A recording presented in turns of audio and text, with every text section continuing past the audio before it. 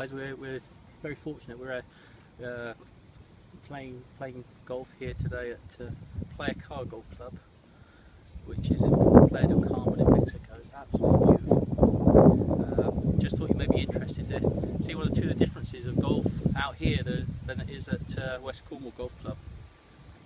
Now, if you pan around the course, you can see there's very little in the way of rough as we know it, but just going off the fringe of the green,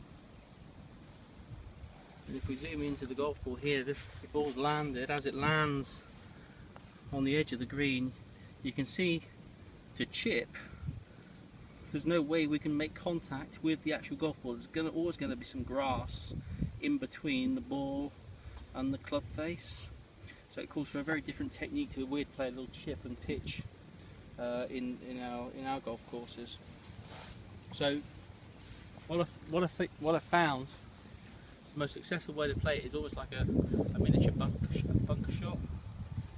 So I've just been experimenting a little bit.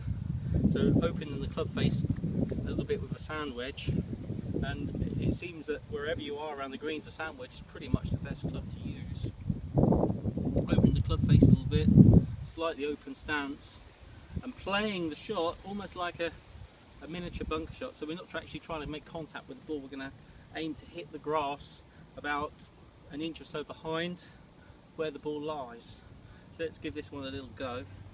So just a little bunker shot type. Ball pops up, and that's not too bad. It's very difficult to gain control of the ball because there's no contact between the club face and the ball. The grass is always making a contact. So although the grass is only 2 inches long, it plays a lot more difficult than it first appears. So